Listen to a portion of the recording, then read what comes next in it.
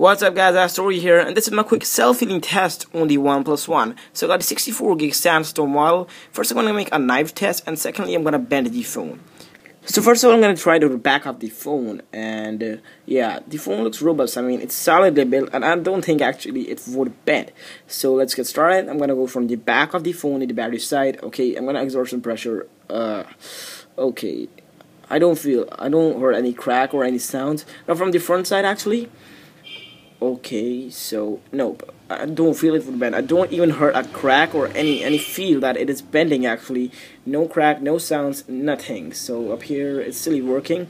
I'm gonna make a last try of bending the phone. Okay, once again, here we go from the back of the phone, and yeah, I guess I don't think it would bend. And if you take a closer look, I'm not actually faking out. I'm actually bending the phone with a hard pressure. I mean, I'm exerting a lot of pressure on the phone to actually bend it, and it doesn't bend. Next up I have this scratch test. So I made a video on the scratch test. Actually the phone does scratch, but actually you can remove those scratches. So first of all I'm gonna on the top of the Cyanogen mod up here, and even below the OnePlus One logo up here. So I will make some of the little scratches up here, and yeah, so you can't remove them with your cloth or any cleaning cloth or fingers, nothing. They won't get removed like it should be, but still you're gonna need to use your water. I mean, you can use a couple of glasses of water or a cup of water, dip it your cloth inside it, and you can just easily wash out all these scratches. And here we go, I have washed them all, and the phone looks kind of new. I mean, I don't feel that there was anything.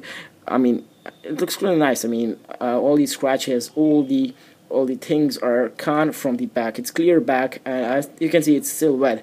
On the wet surface, the phone doesn't scratch. So you can just remove the scratches using some of the water and all the cleaning sprays.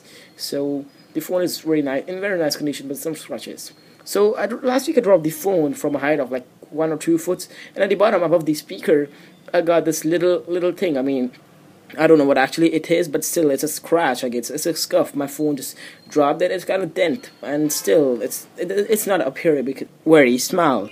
So this phone does retain all these scratches, all the bends, and many drops. So I feel this phone is finally and solidly built, and don't have any issues with this phone till now. I mean, I have used it for months, but still this phone serves me very good. And actually it's a fully working OnePlus One. If you guys do think it's a fake or it's a clone, I'll go down below in the settings, go to about phone. I'm hitting the KitKat, and actually can see that phone is fully working.